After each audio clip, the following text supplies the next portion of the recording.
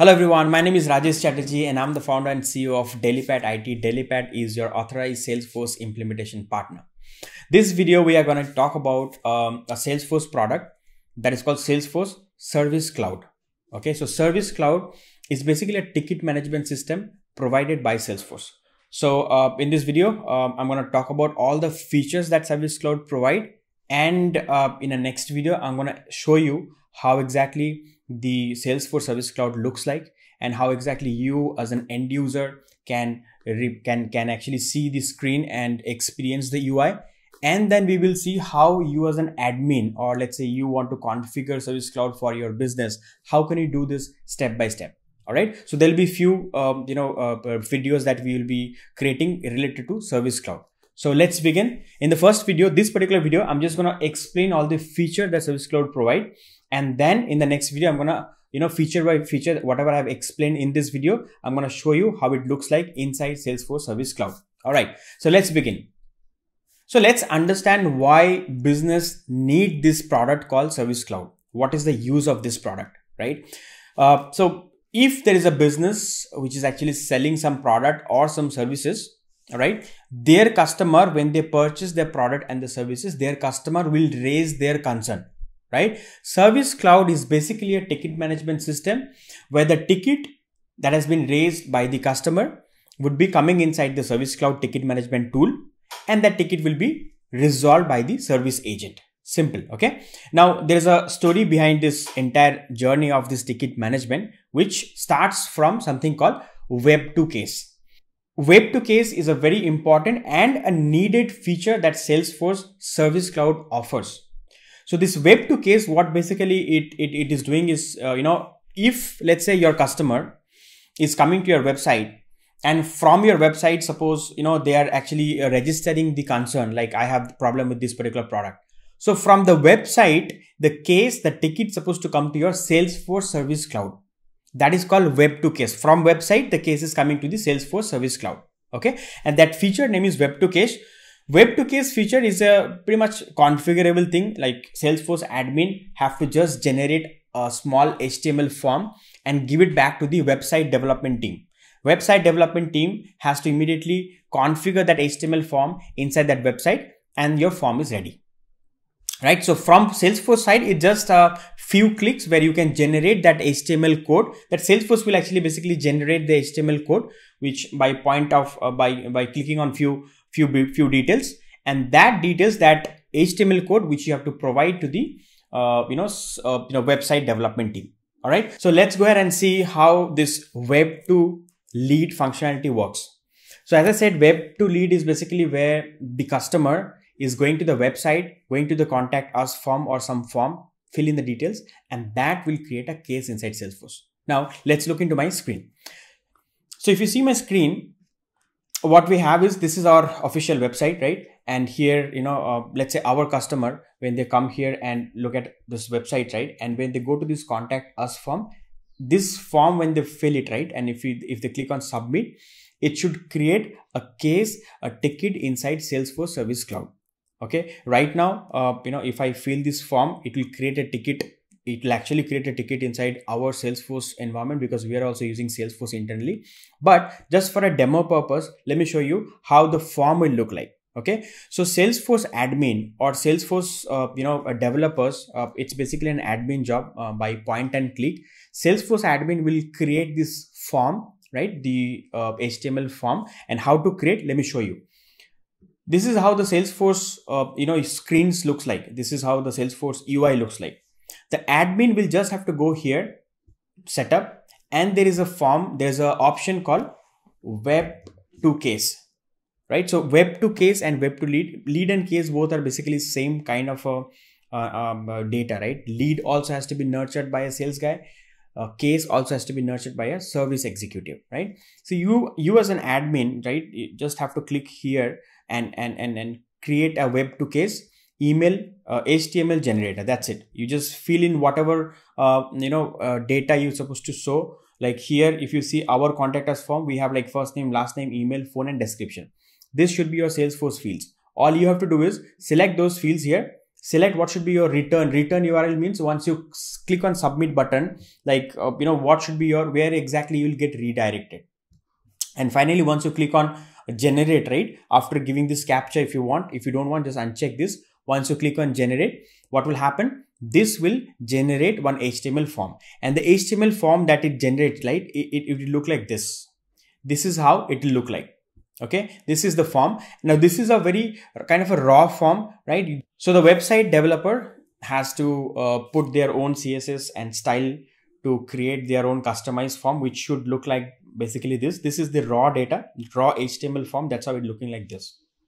Now what will happen is, let's create I'll try to create a case, a ticket right from this web to case form. Okay, how to do it, I'll show you now. But before that, let me make you familiar with the user interface of Service Cloud. All right, so let's get into the user interface of Service Cloud. Once you understand how it looks like, then I'll come back to this screen. I'll click on submit, and a case will be created, a ticket will be created right from here. So this is your contact us form, by the way, right? It is a naked form, right? It doesn't have all the CSS and HTML applied. That's why it looks like a very like black and white kind of. But when your website developer add their own CSS and a custom style, it should look like exactly how it is looking like this here. Okay, let's get back to the Salesforce screen. Okay, so let me just tell you this Salesforce screen, like Salesforce basically has applications. Okay, and this is the we just have created a console app, right? This is how the Salesforce app looks like, right? And here you have all the object are the table that you have in Salesforce Service Cloud. Okay, so this is the console app. If you want to change between the apps, you just have to click on this 9 dots, app launcher. You have all these apps. We have created this particular console app here. Okay, this app will basically have something like this, where you can create your customer data. Customer data is nothing but the accounts here, right? And I have already created one customer called Delipat Technology. Suppose that's a customer. Okay, that's a company basically, and this company has a lot of contact persons, right? And the contact persons are basically Alex. See this, Alex is a contact person of this company called Delipat Technologies. And this is the Alex's email address. I actually have used my email address in the Alex for you to show how it works. Okay, now what I'm going to do is, let's say I'm Alex. Okay, I want to go to this website, your web form. I want to put my details there and click on submit. The moment I click on submit, it should create a ticket inside Salesforce Service Cloud. Okay, let's go ahead and do it. So I have filled all this data over here. I, as Alex, I have given my email address, my name, and the subject and the description. Once I click on submit, what's going to happen is this data will create a ticket inside Salesforce. And once I click on submit, did you remember I told you about the return URL? So basically this is the return URL place. Exactly here, when I generated this HTML form, I actually put Delipat official website as a return URL. Okay, so when I click on this submit button here, what will happen is this data will be pushed to Salesforce Service Cloud, and I will be redirected to Delipat website. How? Let's click on this and see. See, I'm getting redirected to Delipat website. And if I go now and search, right, I actually have given my email address. Okay, so if I go and check my email address, first of all, I would receive one email called, hey Alex, your case has been created and this is your case ID. Guys, this feature is called auto response rule.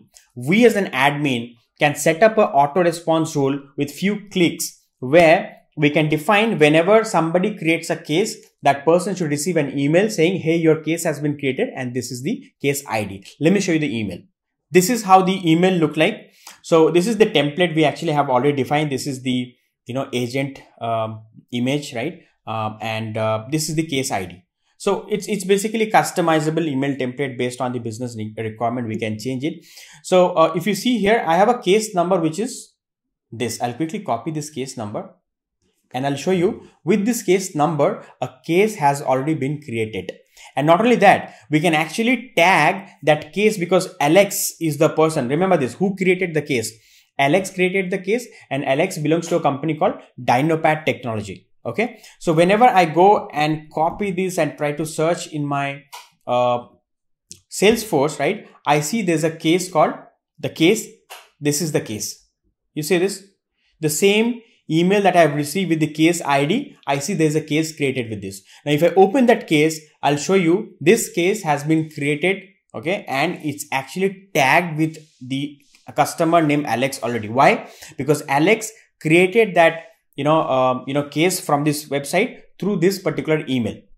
Okay, and with this email, there's a customer, there's a contact that has already been registered inside Salesforce. That's why if I open this, let me just quickly open and show you this. When I clicked on that case ID, this is how the case looks like.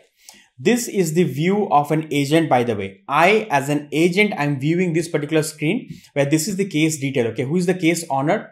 This is the case owner. What is the status? This is the status, by the way. Okay, this is called path. The path basically defines what is the status of this particular case. And if you scroll down, Alex actually had created the case from this particular website. You remember this is, check this out. I actually use my email address to create the case, and the subject was testing case from Alex. The description was testing description from Alex. Exactly, this is what you get to see when you open this case. If you scroll down, check out the subject. So if you see, this is the subject, what exactly I put in my form, and this is the description, right? And the best part about Salesforce Service Cloud is basically, see, anybody can create a case. Anybody can create a case. And if that person is a already customer inside Salesforce Service Cloud, then that case or the ticket is supposed to be tagged under that particular customer. If that is not a customer, right? Suppose Rajesh is raising a case and Rajesh is not a registered customer inside Salesforce account or contact, right? In that case, we can automate it. We as an admin can write a small flow that will create the customer data and that will tag that ticket or the case under that particular customer.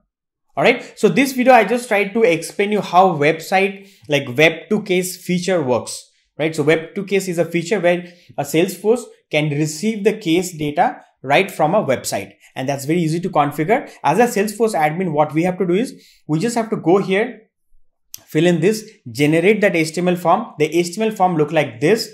This HTML form, this HTML code, we have to provide to the website developer. The developer will fill and their own CSS and style, and the form will look like this. And the moment somebody fill the data and click on submit, it will create a case like this inside Salesforce, and the customer will receive an auto response email like this. That, hi customer, this is your case, and so and so. All right. This is how the web to case and auto response rule where you receive the email. Okay. Auto response rules works. Okay. Next video, I'm going to explain you, because this video is going to be a little long if I explain all the feature in one video. So next video, I'm just going to show you how this case can be assigned to an executive in a round robin fashion. Okay. Salesforce has a very nice feature called omni-channel.